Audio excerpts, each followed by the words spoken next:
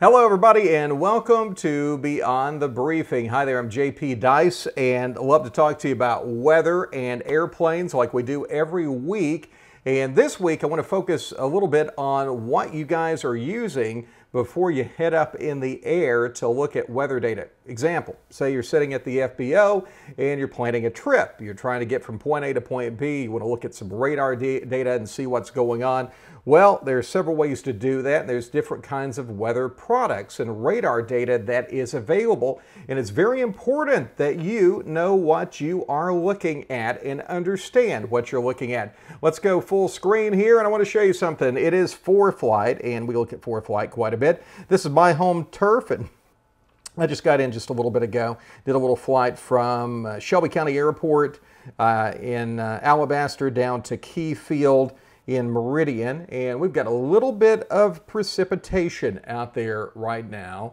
And take a look at that. You can see some data, some radar data showing where those cells are. You know, if you have ADS-B, you can also see this radar data in the air on ForeFlight. You can also look at it on the ground. And you may have noticed when you go up here and you choose different kinds of weather data, you can choose composite or you can choose lowest tilt. Lowest tilt is really what you want to be using most of the time because you want to be able to look at that storm really at the lowest level, and you want to have the best accuracy with that. Now I want to tell you something. What you're looking at here is still what we call kind of composite data. If you kind of expand it, you can see it shows weather data across the country. Composite means it's all of these weather radars across the country, and we're making one big picture out of it. So when we zoom in, the resolution is probably not quite as good as it could be. Now, it doesn't mean ForeFlight's bad. It's great information, but I always encourage folks to have multiple ways to get weather information. One of my other favorite apps besides ForeFlight, if I just want to look at weather radar data, let's go to this one. This is called RadarScope. And if you don't have this app, you need to get it. It costs a little bit. It's about $10 a year. But what you do have, notice the radar data now. Is that a lot better resolution? We're looking at single site Nexrad radar data off the Shelby County Nexrad Radar. You can look at any Nexrad radar in the country. These are the National Weather Service radars that we use in television broadcasting. It's also what the National Weather Service uses to issue warnings and that sort of thing. So you have all of these different products. And if you look right there around the radar site, you see that little donut hole. That's near the Shelby County Airport.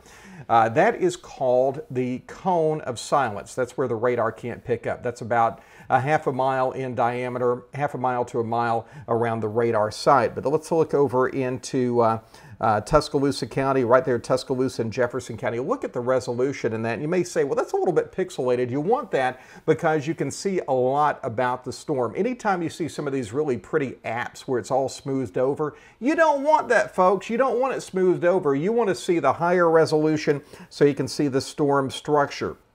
Also, I'm going to tell you, this is faster information. This is coming in every time that Nexrad makes a scan. If it's in one of its faster scan strategies, you may be getting this data in every 3 minutes or so. On average, it's about 5-6 minutes, but with the faster scans, when you have a severe weather day, it's coming in, you know, you may have it every 2 to 3 minutes depending on how they've got that radar set up. So you can see the higher resolution data. That's called base reflectivity. That's the super res data, tilt 1. That's what you want to be looking at. Again, we're looking at the RadarScope app, and you can search for that. RadarScope is available for the iOS as well as the Android devices. Let me show you the difference between composite Nexrad and base reflectivity. So we're in base reflectivity. Here's composite Nexrad. Whoa! It looks so much hotter on the radar, right? It really blows things up. You don't want to be looking at this when you're trying to plan your trip. You're at the FBO looking at radar data. You don't want to be looking at this product. What I want you to be looking at is the super res data. Tilt 1, because you're able to have a lot better resolution. You can see right there, you can see the individual thunderstorms, the thunderstorm structure, much better than you can with that composite data. So make sure you're using that. And the one thing about RadarScope you have to choose the radar that's closest to where you're looking at. Let's see, I can move this map down to Florida, and it looks like, hey, there's nothing going on in Florida. Well, we're gonna change radars here and look at the Ruskin, Florida radar. Wowzer, look at that, okay? This is kind of my home territory. We're looking down into Polk County and Osceola County on into Orange County, Florida. Look at the resolution on that. Is that not incredible? I want to go back. I'm going to compare what you're seeing there. By the way, it had a little warning on there. It does overlay the severe thunderstorm warnings, tornado warnings, that sort of thing with radar scope. So you're looking at radar scope. Let's go back to ForeFlight, and we'll head down to Florida, and I'm going to show you what that looks like. Can you tell how it looks different? Considerably different. It's kind of smoothed over. You're not going to have that fine detail with ForeFlight and the radar data the way they have it, at least right now, as you would with Radar Scope. Radar Scope's not an aviation app, okay? It's a weather radar app. This is an aviation. This is kind of the Swiss Army knife. It does everything. So you've got some good data in here with ForeFlight. It gives you the lightning information and all of that. But look at that. We go back into Radar Scope, and there you go. That is a much different picture, right? You've got the light rain, and if you look at the bottom, there's a little scale at the bottom on your app. You can also animate it, and there we go. You can see the thunderstorms around the Orlando, Florida area. And if we want to change radars again, look at this. You see that TMCO? Anybody have any idea what TMCO is? That is a radar that we're using. It's called the Terminal Doppler Weather Radar. This is even higher resolution, faster data that's coming in from the Terminal Doppler Weather Radar that's located at MCO, Orlando International Airport. So you can get very high-speed data with these Terminal Doppler Weather Radars. They're not everywhere. They are located usually at the larger, the Bravo airports. You've got them in Atlanta, Chicago, Dallas, Fort Worth, Orlando. These are the radars that are going to give you some fantastic, almost real-time information. So if you have the ability to look at one of these Terminal Doppler Weather Radars, go ahead and do that, because that's going to be fantastic. Notice this little thing here. In fact, I think I can draw on here. You see this? Just drew on this. That's called an outflow boundary, and we'll go full screen. That's like a little mini cold front that's being kicked out from those thunderstorms. What does that mean for you as a pilot? The winds are really going to pick up. May see 30 or 40 mile per hour winds from that. That's not rain that the radar is actually picking up. That's little dust particles and things on the ground. So it shows up as a little boundary. And what happens at the surface, the winds pick up, and you may have, again, 30 or 40 mile per hour winds, and that could impact your flight. So if you're out ahead of that, say you're at an airport out here, you are soon going to be experiencing some fairly high winds. So just keep that in mind when you see a feature like that on radar. Mini cold front, colder air with it. You may see the temperature drop maybe 20 degrees. They're actually quite pleasant in some cases if the winds aren't too bad. So what we're looking at there, of course, the Terminal Doppler Weather Radar. Can you see the difference? I'm going to switch from Terminal Doppler Weather Radar to Nexrad Radar.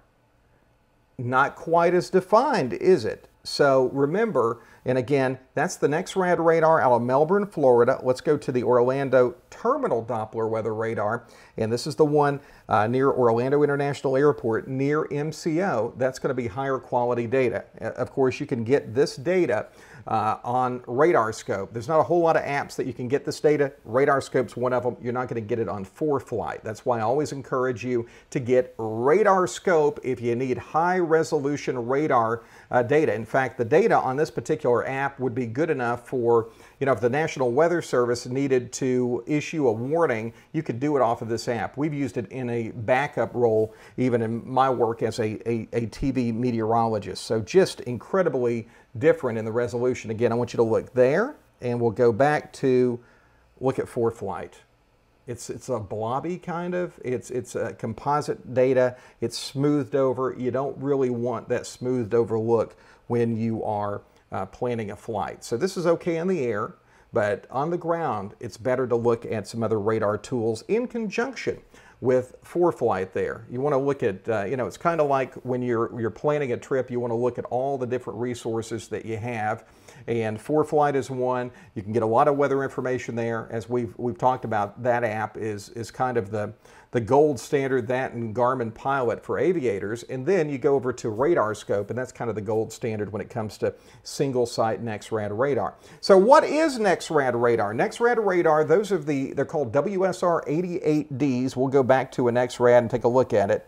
The WSR 88D was the radar system, the Doppler radar system that the Weather Service started installing in the 1990s. One of the first installs was actually in Melbourne, Florida. They are S-band radars. They don't suffer from some of the attenuation problems that you have with C-band radars. They are 750,000 watt radars, 25-foot in diameter dish. They have a very narrow beam width. They're high resolution, and they give us an incredible picture. Some of the other data that we can get from these Nexrad radars is called dual polarimetric data. This is the data that has enabled us over the years to look at tornado debris signatures from the radar. You can actually see a tornado that is lofting up debris. That radar signature gives us a better confirmation that something's actually happening at the surface. Radar does a good job of telling us what happens in the atmosphere, but not necessarily all the way down to the surface. Now remember, one of the key aspects of ground-based radar is the fact that it's limited by the curvature of the Earth. It's not really a function of power of the radar, but the curvature of the Earth. The farther that you're looking away from the radar site, in this case it's Melbourne, Florida, the farther you're looking away, the higher up in the storms that you're going to be looking, because the Earth, the curvature, the Earth kind of falls away from that beam. I want to show you some of the radar data that you can get here, and we're going to show you something called hydrometeor classification. And this is from the dual pol data that's available on Radar Scope. And what we're looking at here is essentially the legends telling me light to moderate rain. There's a little legend here at the bottom on your app. You can't see it on this particular display, but there's a little legend there. And if there were hail, it would give you a red color to indicate hail. They also have indications of icing in clouds that you can see in real time from the radar, as well as even biological targets like birds and things like that. Insects are easy to pick up with dual polarimetry or dual polarimetric radar. Had the opportunity a number of years ago to work on the really the first dual pol project for television broadcasting, and that was up in Huntsville. When I worked up there, Huntsville, Alabama, we had a system that we developed there in conjunction with the University of Alabama in Huntsville. So we're back to the Nexrad radar, and we're looking at the reflectivity data. Let's look at something called velocity data. If you've ever watched meteorologists do severe weather coverage, you've probably seen a product that looks something like this. What we're looking at is actually the winds. The green is the wind blowing toward the radar. The red's the wind blowing away from the radar. Where you see the red and the green meet, that's where you have rotation within the thunderstorm. And you can actually determine if you have a rotating thunderstorm or even a tornado that is trying to form. So lots of information out there. I want to make sure, again, before you crank the plane up and you go on a trip, you are looking at the best radar data that you can find. And I'll give you kind of a case in point.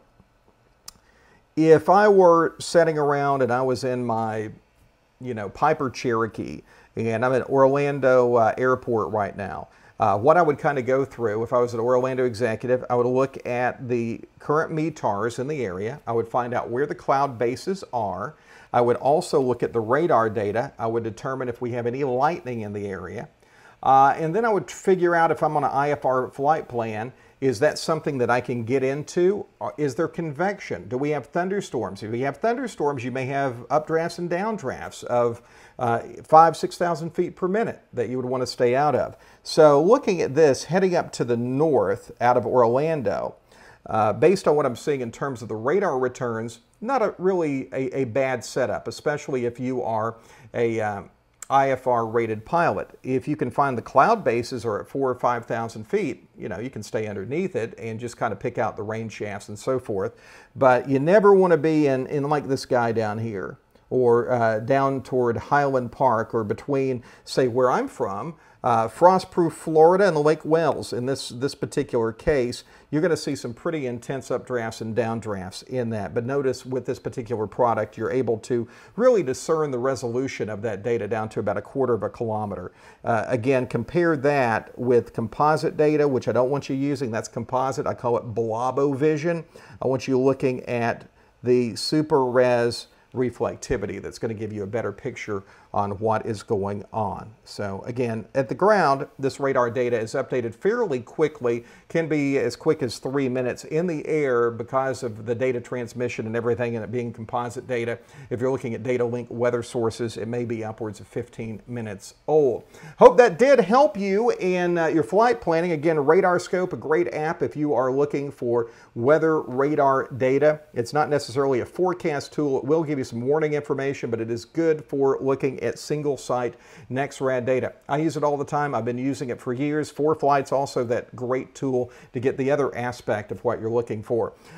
In this edition of Beyond the Briefing, hopefully you did take that away and you have a better idea of some of the tools that I like to use when I'm sitting in the FBO and trying to figure out if I'm going to go on a trip or not. As always, I want you to check us out every week. If you like this channel, of course, subscribe to it, tell a friend about it, and our mission here is to help provide weather information and weather education to keep you safer in the sky. For now, I'm JP Dice for Beyond the Briefing.